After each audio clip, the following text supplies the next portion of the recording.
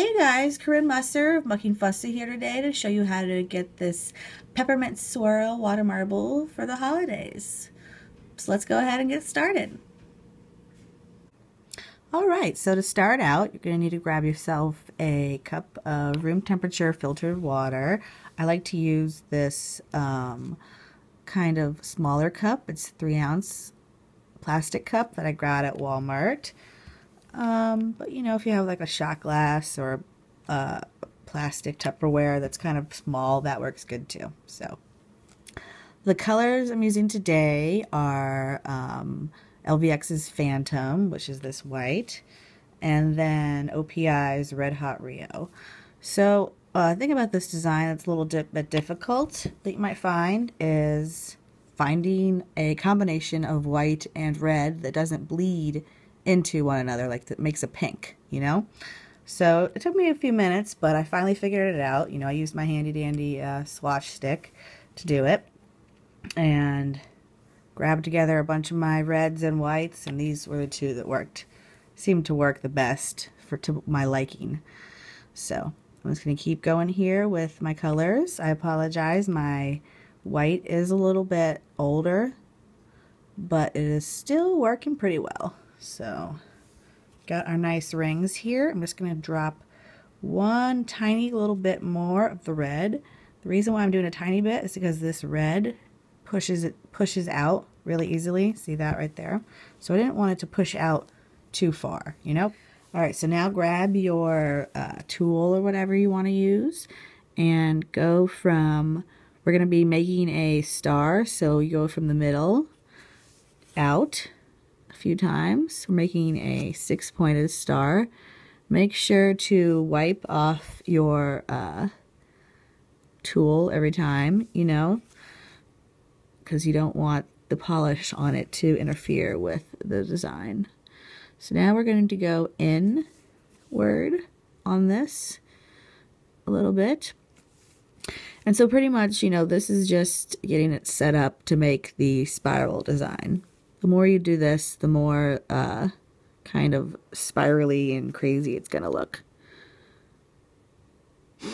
So I'm just going to keep going here once more. And as you can see, I'm dipping in every time too to kind of clean up in the middle and make sure it's nice. So now before it gets too dry, you're going to want to start from the outside and kind of make a nice swirl.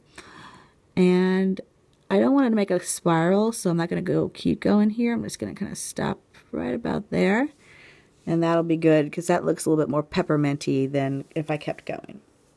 So now with your prepped finger that has 2 pieces of tape on it and 1 coat of white, find the area you want to dip your finger and line that up and dip. Let's see, right about there. So now after you do this, grab a stick, another stick, and pick up all the polish from the top of the water. This makes it so that your design doesn't get all nasty with that polish. So if you ever have like a bubble in between your nail and the cuticle that isn't popped, you can go down into the water and pop it kind of, but this one's not going to interfere with my design. So yeah, there you go. Now I'm just going to clean it up.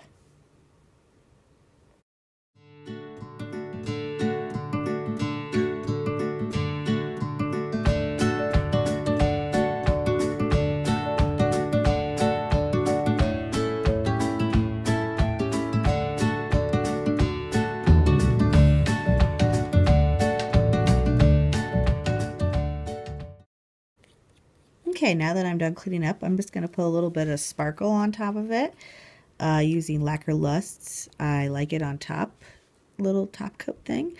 You can use any sparkly thing that you have, you know, whatever works.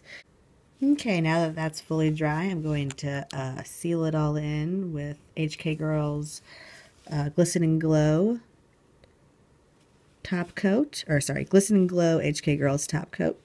So, you know, this isn't my most perfect design. I'm actually in between my last semester finals right now, but it looks really, really cute. I just wanted to show you guys how to get it for the holidays. It works perfectly for you know, fitting with peppermint swirls, and I love the swirly water marble. It really is so mesmerizing and pretty. Well, you guys, thank you so much for taking the time to watch this tutorial. And if you want to see any of my other videos, feel free to subscribe. Thanks so much. Happy holidays. Bye.